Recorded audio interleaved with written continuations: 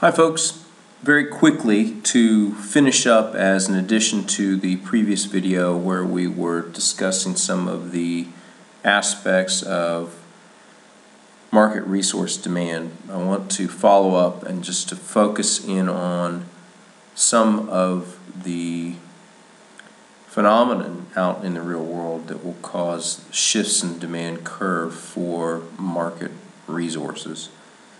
There are 5 different phenomena that could produce a shift in the demand for market resources. Those being the price of the final product, productivity of the resources, the number of buyers for that resource, the substitutability of the resources, and then the quantity of actually other resources that are available at any given time. Let's go through these one at a time. Price of the final product. When the price, for example, of copper rises, the demand for copper miners is going to increase. So the demand curve shifts for copper miners would shift out to the right. Mining firms will hire more workers at each wage rate in order to produce more copper and earn higher revenues if the price of copper goes up. Productivity. When a resource becomes more productive, and that really means is when each unit of a resource can produce more output, the firm will use more of that particular resource. For instance, if the new printing presses are able to produce twice as much in the same amount of time as the existing printing presses, the demand for new printing presses will rise. The demand curve for printing presses then will shift out to the right. Number of buyers. When new firms enter into an industry, they of course require resources. So the demand curve for resources will shift out to the right. For instance, when Walmart builds a store in a small town, it's got to hire workers and acquire land and capital and buildings and other supplies. So the demand for workers, for capital and land and other building supplies, with the entry of Walmart, the demand curve for all of these resources is going to shift out to the right. Substitutability. When the change in the price of a substitute resource occurs, that will affect the demand for the resource that we are analyzing.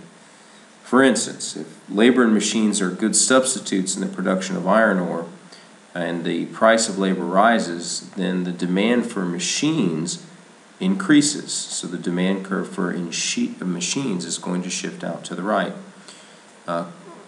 Conversely, if copper and plastic are substitutes in construction, then when the price of plastic decreases, the demand for copper then will likewise decrease, and the demand curve then for copper would shift to the left, or would shift in. Last one, the quantity of other resources. More capital available tends to increase demand for a lot of other resources. Let's say a restaurant, for example, has 60 tables. If it's only using 10 of them, it's only going to require 1, maybe 2 waiters. But if the other 50 tables are suddenly in use, then the restaurant is going to need way more wait staff.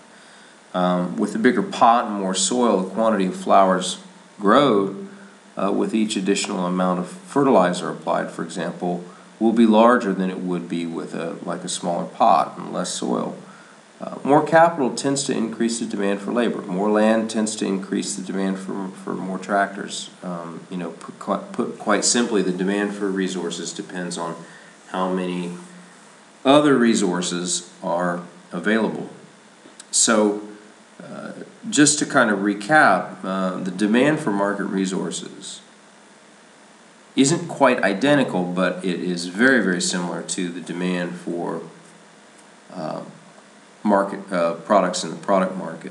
And the one key thing that you must remember when you're analyzing resource markets is that the households are doing the supply and the firms are doing the demand. And if you can keep that straight, then you're going to do just fine in analyzing these resource market questions. Next video, I'll see you for resource market supply.